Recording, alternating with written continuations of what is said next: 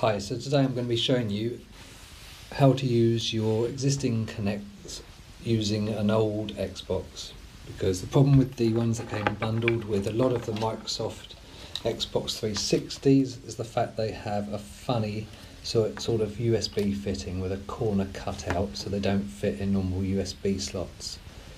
Let me just show you what I mean. Here's the Kinect, and here is the connector, a very slight cutout on that top corner.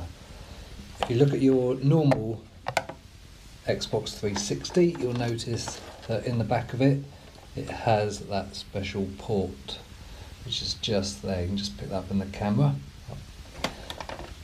On the older versions of the Xboxes, they didn't fit them.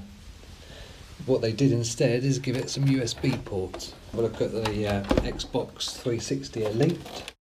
As you can notice, it doesn't have that same port on it, and you can't jam the thing in. There's a way around it. The adapter, USB and power source in a plug.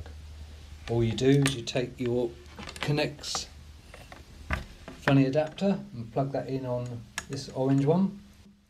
USB into your Xbox 360 Elite, and these can be bought on Amazon and the likes for as little as £7. We'll put a link on this video at the bottom where you can just buy that straight away, and this is an official Microsoft product. Anyway, thanks for watching, we hope that helps.